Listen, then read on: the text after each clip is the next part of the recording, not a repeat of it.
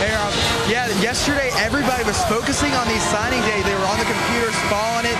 And a lot of the people, even though we had the top recruiting class the last 2 years, they're fine being number 3. The one thing that they were worried about is Auburn coming right up there. They're almost coming right up behind us, and they're getting kind of worried about that. But they say that even though we got DeMarcus Milner, who is a cornerback, so that was okay with them. But they just keeping an eye out for Auburn. Now they're getting scared about that coming right up behind them. Alabama lost 7-4.